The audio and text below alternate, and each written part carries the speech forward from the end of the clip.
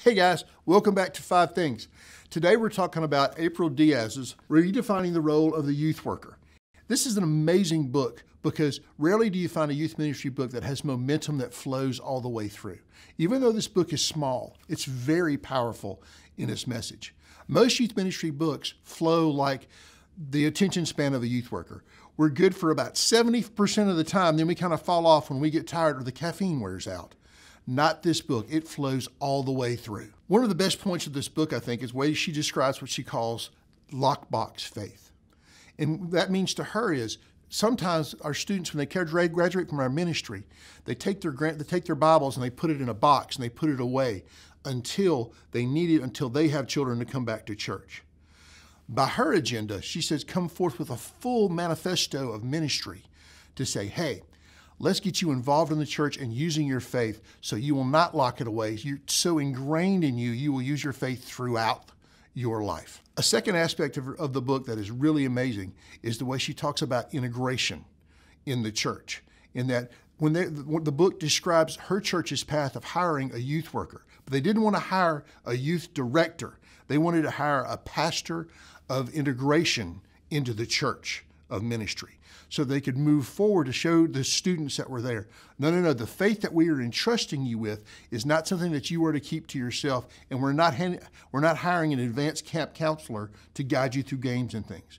We're guiding someone to walk you through your faith, to integrate you into the life of the church and then into your world so it becomes a part of who you are and your passion. The scriptural basis that she works for a lot of this book is 2 Timothy 2:2.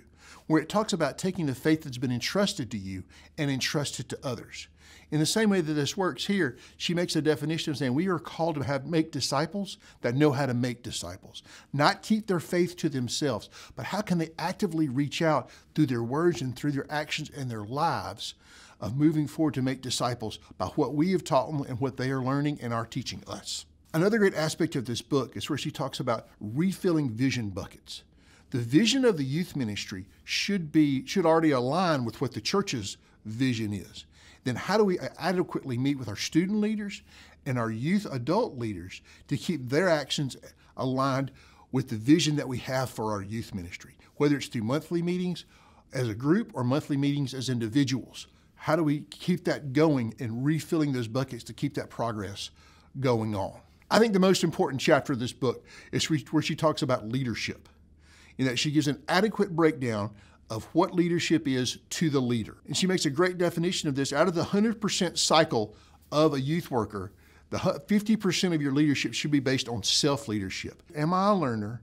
And where am I going in my growth of faith and also my growth as a leader? Second under that comes, how am I leading up to the people above me to show them I'm a leader, but also here's what's going on in our ministry and here's how we're leading our leaders. Next step under that is how am I leading parallel to other my peers in ministry on staff to show them how can we integrate together to make a path of ministry that flows so we can all communicate and be moving toward this path of what our church calls discipleship. And the smallest percentage, the 5% of that is leading down to our volunteers.